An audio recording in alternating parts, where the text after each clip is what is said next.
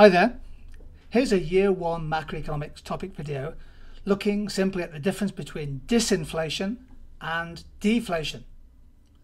Well, inflation is the sustained increase in the cost of living or the general price level, which of course leads to a fall in the purchasing power of money.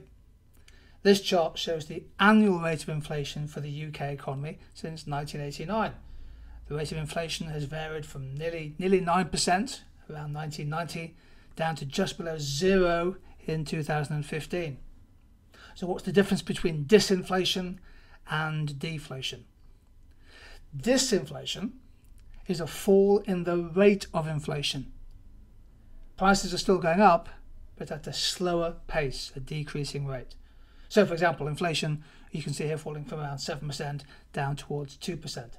That is a period of disinflation.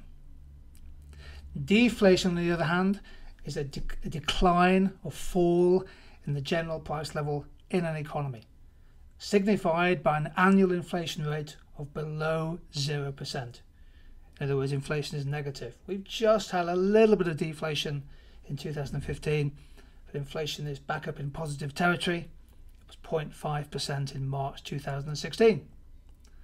So that's the difference between disinflation and deflation.